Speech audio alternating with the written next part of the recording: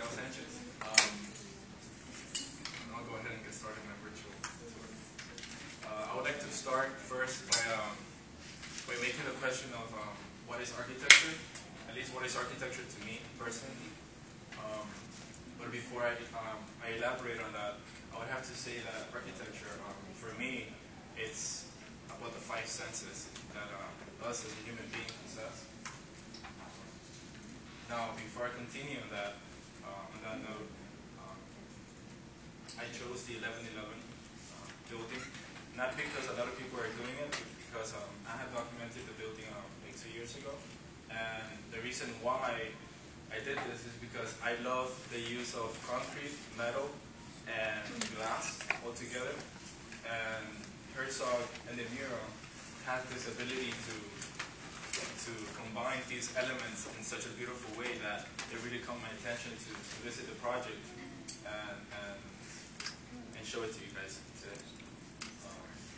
Now, going back to the five senses, one of the first things that blew my mind is when you first walk into the building and you look up, which is one of the main things that almost everyone does when they walk in there. So I just couldn't help it to photograph and document that, as well as not only that, but the different textures that the concrete show you and give you as the viewer, and also as an architecture student.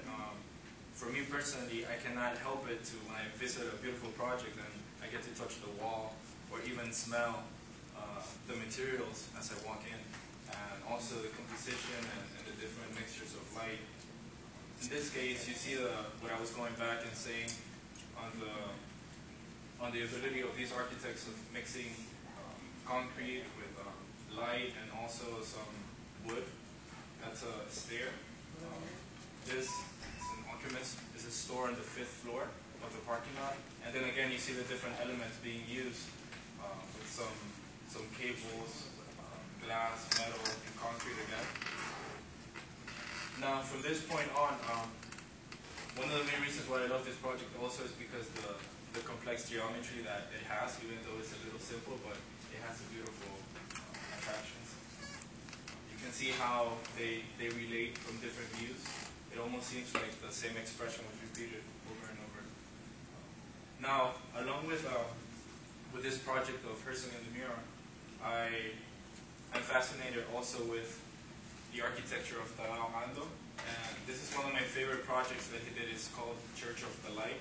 And the reason why I like this is because, again, he's also fascinated with the ability of using concrete, light, and wood. And he's the type of architect that he mixes all these elements in such a simple but beautiful way. Again, you can see all the details. Now, for these guys, I personally think that for them not to have complex geometry or details in their project, it's almost like an insult because they just do it. And you can see how the light changes and enters into space as the day goes on. This is another detail of the space. Now, before going back to the five senses that I mentioned before, this is an expression from the 1111 on your left, and this is from the church. And the reason why I personally feel that architecture to me is about the five senses is because of the ability that what I feel when I walk into a space, and how these architects have been able to transmit this to me.